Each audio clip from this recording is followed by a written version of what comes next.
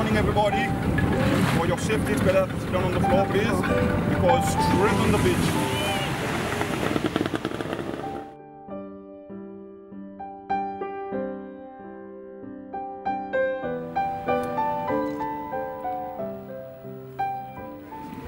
Good morning, ladies and gentlemen. I am pleased to welcome everyone to the formal launching of the new solar system on Aride Island, which was completed in February 2014. Well, this solar project is about making life easier on the island. The sun comes up every morning, and luckily nowadays there's very good technology that's become available, that's sufficiently rustic and sufficiently inexpensive, that with a grant originally from the Australian High Commission and a second follow-up grant from the Small Grants Program of UNDP, we've been able to put together a very appropriate size system for the island.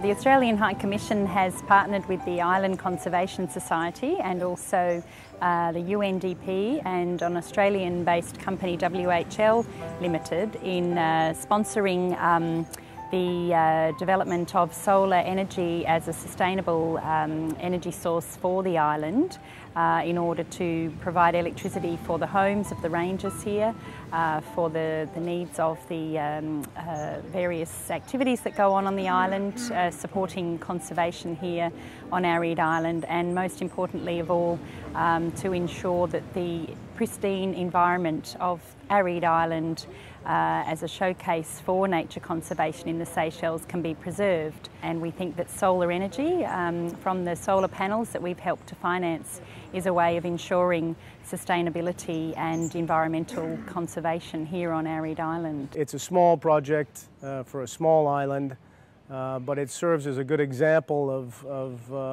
what such a system can and might look like. So one of our focal area, mitigating climate change, and using solar energy is something just fantastic that will help the country mitigate its share of climate change. Any island that installs solar power using similar systems will save the money they invest in that system within 2 to 3 years, and then have 20 years of free energy and green energy. The 3 systems that I have designed and installed are saving approximately 60 tons of CO2 emissions per year. And so over a 20-year lifespan, this is a lot of CO2. This is a lot of climate change mitigation.